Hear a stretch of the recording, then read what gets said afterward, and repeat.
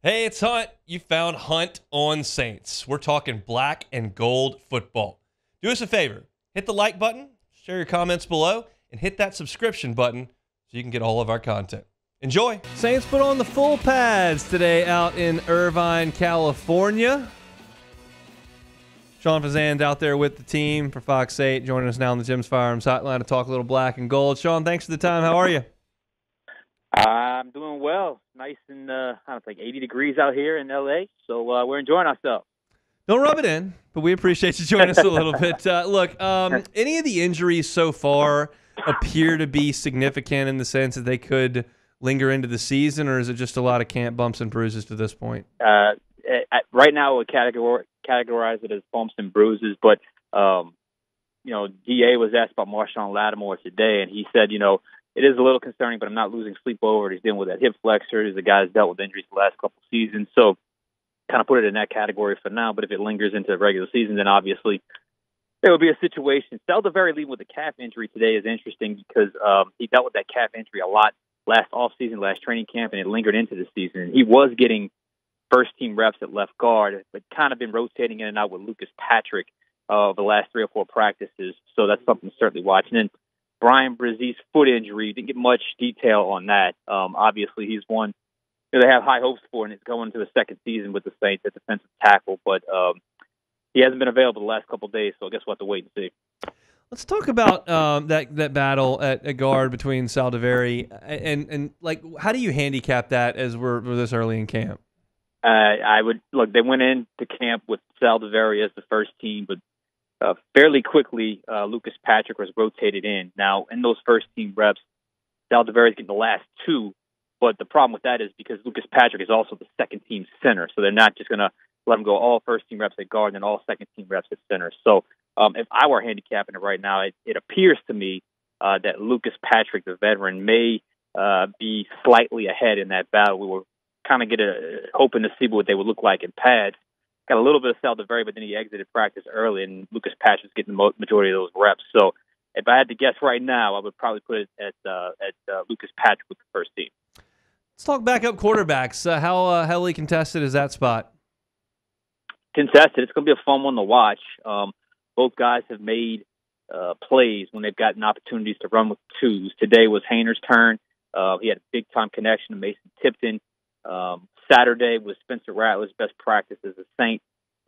He ran with the twos that day, so they've been battling back and forth. 2 extremely confident players, productive players.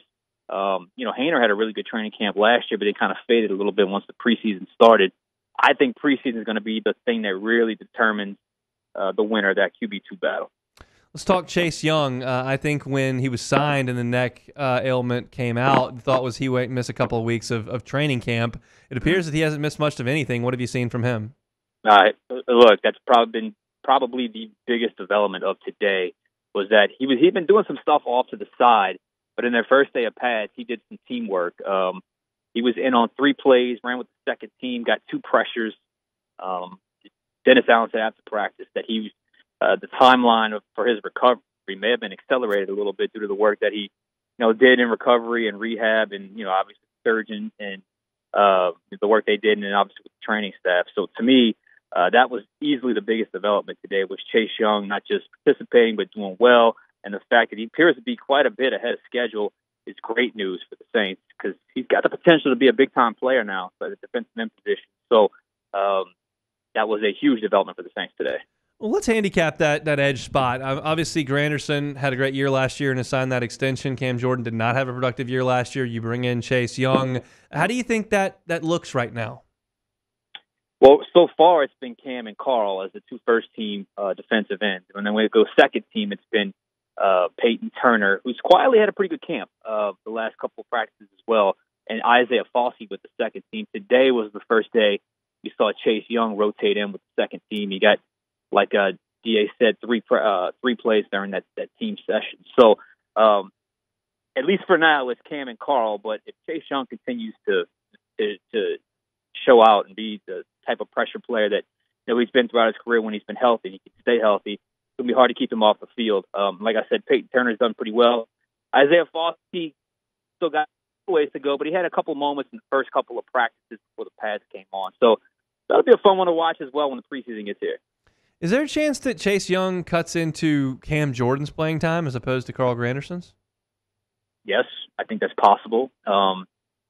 If he can prove he can get after the quarterback, especially on passing situations and third downs, I think that's possible as well. And look, there's also times where, Cam kicks inside in certain passing situations. I know last year, towards the back end of the year, he was really limited to first and second down. I think all options would be on the table when it came to that, because they've got to, get better at that pass rush spot. And, you bring in a guy like Chase Young to do just that. So I do think that would be a possibility, especially with how well Carl Granderson seems to have just kind of improved each and every year. So it'd be hard to keep him off the field as well. So, yeah, I certainly think that's a possibility.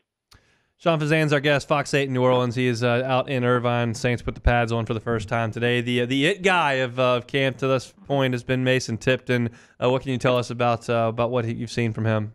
Well, ball goes his way, he catches it. He had another big play today, and it's usually a deep ball that he catches. He had 2 huge catches from Spencer Rattler Saturday, another one from Nathan Peterman on Saturday. He caught a touchdown one of the earlier practices, either the second or third practice from Nathan Peterman on a deep ball. And then today, kind of ran a double move up the field, and Jake Haener hit him in stride for another big play. So he's not just making plays, he's making big plays, and he certainly caught the attention of Dennis Allen.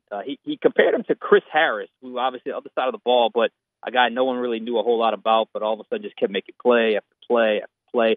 He's a little undersized, he's about 5'11", but he's got speed, and when the ball goes his way, he makes a big play. So he's definitely gotten noticed the first, 5 practices of camp here.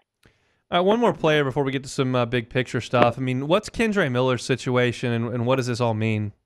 Hasn't been out since the first day of work, where he was doing some drills, warm-ups. We were actually right in front of us, and all of a sudden he walks over to the trainer, points to his hamstring. They have a little discussion, and he exits practice.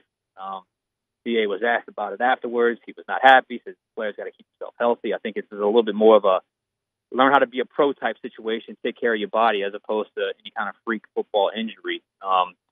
So he's been spotted here and there, just kind of off doing some rehab work. But for the most part, we haven't seen much of him since that early part of the first practice. So as of now, he's getting his rehab in, and hopefully he'll be back on the field at some point.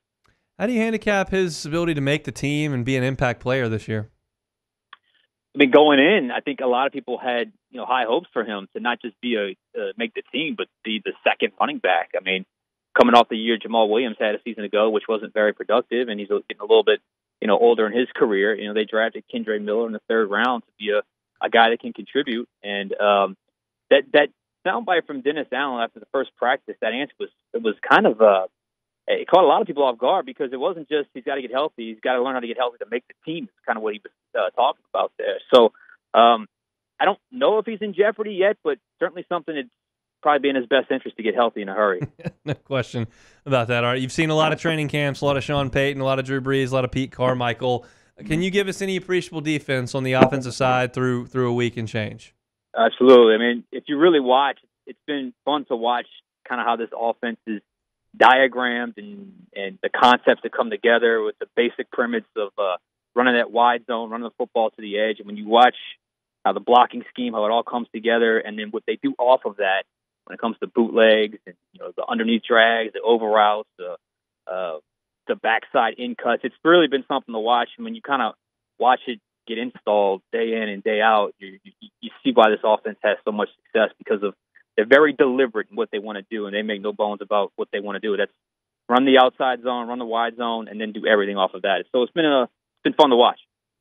I saw a very picturesque video of you and Juan Kane out there and Talking Saints out there by the water. Tell us where you can find all your content as y'all are out there at camp. Yeah, well, we got all of our stuff at fox8live.com, Fox 8, 4, 5, 9, and 10, and then our YouTube channel, the Fox 8 Overtime Podcast.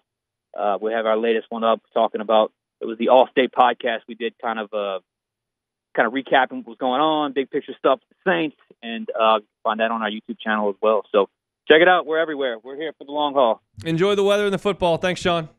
All right, bud. He's Sean Fazan, Fox 8 down in New Orleans, talking a little bit of Saints. You're looking for our Saints content, you can always find it at Saints Hunt on Saints on YouTube. That segment right there. Go up on Hunt on Saints a little bit later this afternoon. So if you're looking for Saints content, as they are a little bit further away than LSU will be here coming up on Thursday, you can always find it on YouTube or wherever you find your audio on demand. Hey, it's Hunt. Thanks for watching Hunt on Saints. Before you leave, help us out a little bit. Hit that like button, leave your comments in the section below, and hit that subscribe button so you get all our content right here from Hunt on Saints. We'll see you next time.